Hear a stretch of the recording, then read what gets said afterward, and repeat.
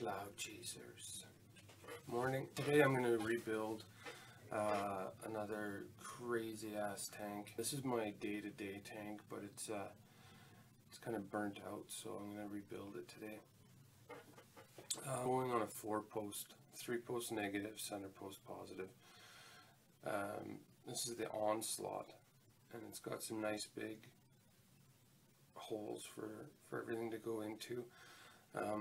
I'm going to do a 24 gauge 4-wrap parallel for all 3 posts.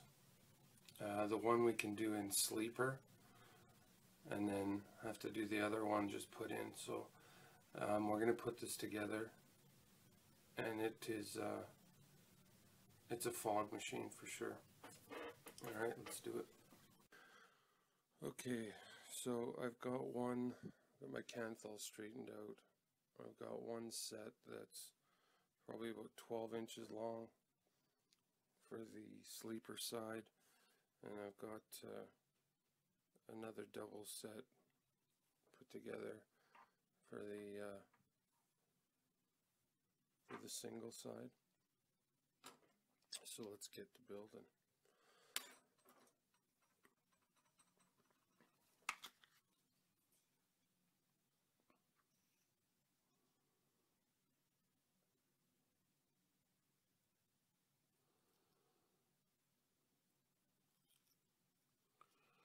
What I found, a little trick I do, is when you're doing these wraps and that very first one doesn't seem to match up with the rest of them until you tweak it out, then what I like to do is, before I'm done my wraps, if you come back and if you do a couple wraps to start with, and then you come back to that first one and just turn it into a wrap and just continue and make that first one into a wrap, then it gets rid of that little unevenness in it. So there's our 4.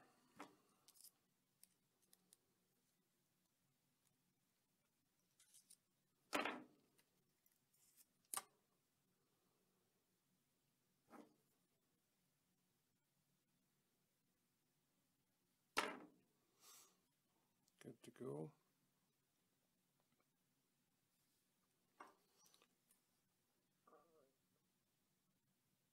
While I'm here, I might as well continue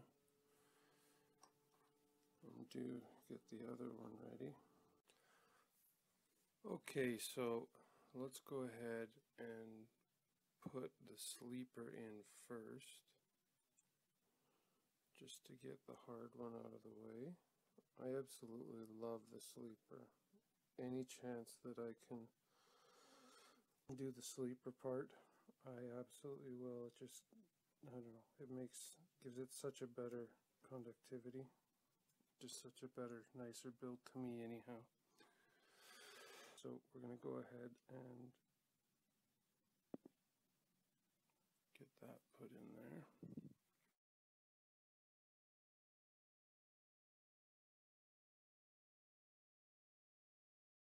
Now, just because of the way that this is going to work out, I'm going to bring this lead over here to this side and wrap it here.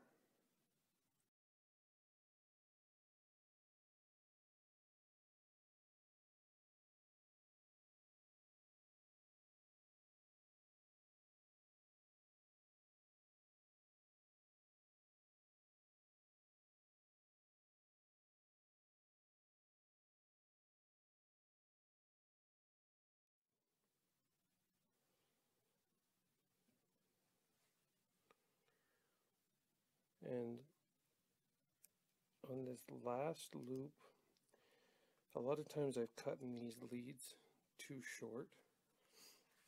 You think they're long enough, but I cut them probably 6-8 inches, 6 inches anyhow. And then to get it into that last post, it's a nightmare. So now I always leave them nice and long, just to help out getting it threaded through into there.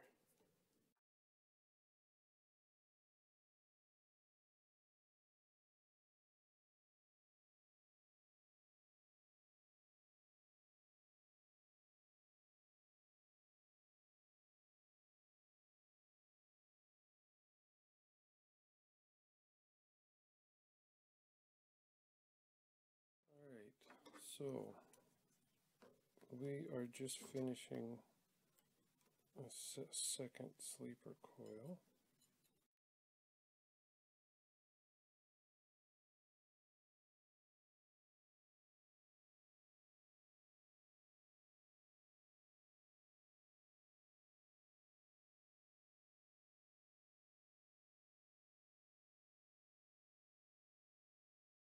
And for our third and final coil to be installed,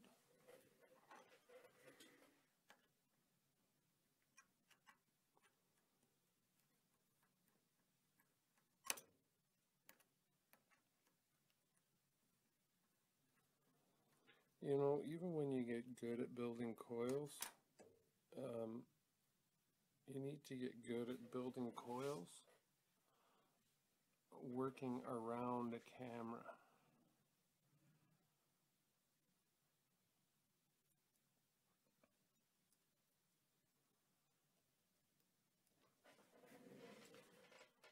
And from the looks of it, that is a skill that I need to perfect.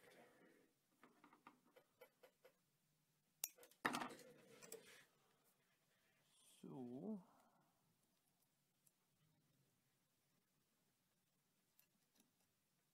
let's take that right out of there rather than fighting with it. This guy here, I bought one of these little screwdrivers, and then I just nipped the end off of it. Let's clean that up a bit. Let's flash this bad boy. Now, everybody keeps saying, I hear it so often, who needs that much power? Who needs that much power? You don't need more than 70 watts. Well, actually you do, because if people keep making the devices that are going to pump out that kind of power, guys like me are going to keep building coils to rock the power. What are we at in the way of resistance?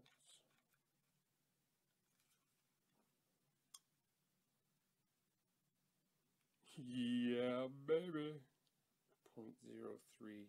That is what I like to see.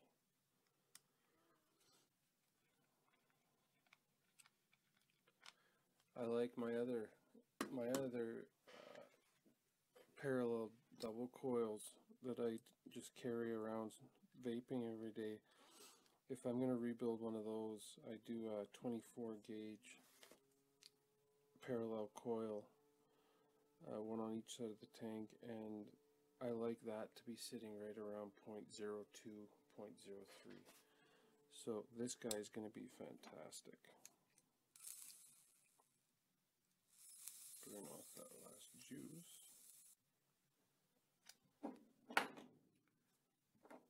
Beautiful. Alright, we'll let that cool down and wick this sick coil. 0.03. Alright, so I didn't think you needed to sit there and watch me struggle with cotton. So wicking this guy, anytime that I have the opportunity on a tank, I like to put a little mushroom cap on it. So let me show you what I mean by that. So these two coils, I have those wicks halfway through, and I'm going to take and tuck them around like normal. this third coil that I've just come through a little bit, I'm going to take, and I am going to put some cotton on the bottom of there, but then I like to take this top piece and bring it around the top and let it sit on top, just to create a nice little mushroom on top, because what happens then is when I juice it, then that juice I can just pile it on there and it just runs down into the rest of the cotton. I don't know, I like it. It's a little bit more reservoir, especially when you're burning this kind of burning up this kind of juice, this kind of build. So let's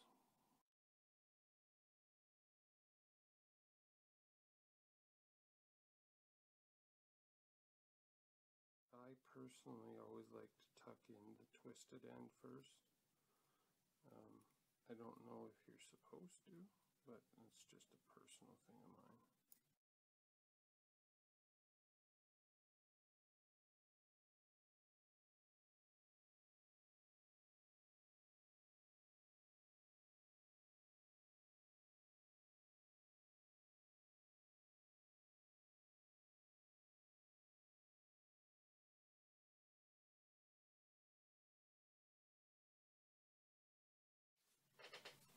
Yeah, let's go with the Pandora. Alright, so we have our 24 gauge, 3 negative post, center positive post, 0.03 build, 24 gauge, 4 wraps. That's the monster. So let's try her out. By the way, this Onslaught tank, love it.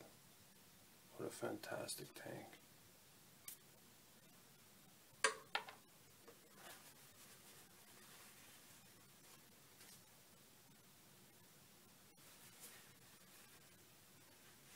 Cheers.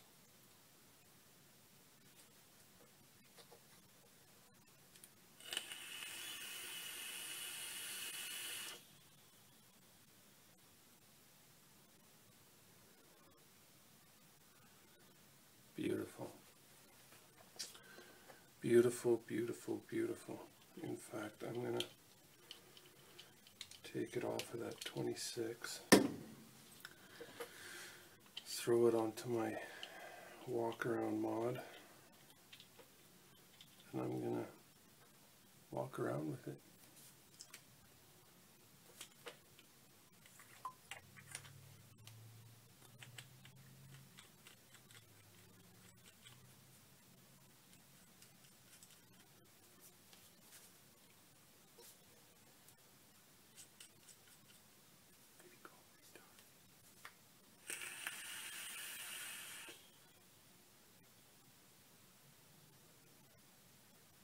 Fantastic.